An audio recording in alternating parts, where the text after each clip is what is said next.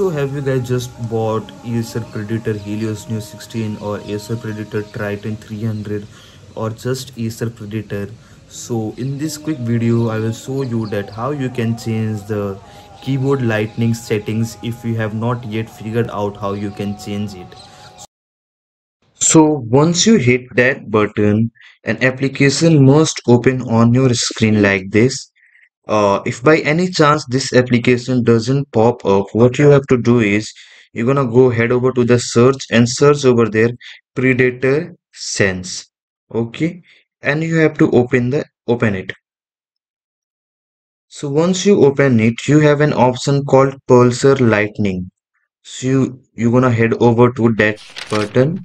You're gonna click on that, and here you can see that there are a lot of effects. Like you have a static effect, you have a breathing effect, wave. The wave one is really cool. So this is how you can change the effect of your keyboard lightning, and from here you can also keep change your backlight settings, that is backlight off after 30 seconds, on off. You can change it from the here, and also you can change the speed of the lightning on your keyboard. Also when you head to the area and to area control, you can select the zone. Like I have selected zone 1, and I can customize the color of zone 1 to like red.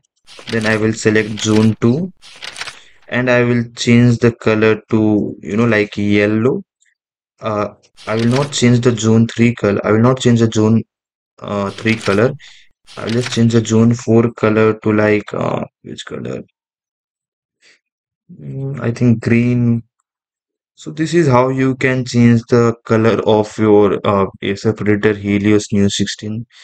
And there are multiple options in this, what you say, this application. Like you can change the mode, lightning, and you can also change the fan speed according to your choice. And there are more options. You can change the scenario of gaming, daily use, and other options are also available over here. I hope you like the video. If you like the video, please hit the like button and subscribe to our channel for more updates.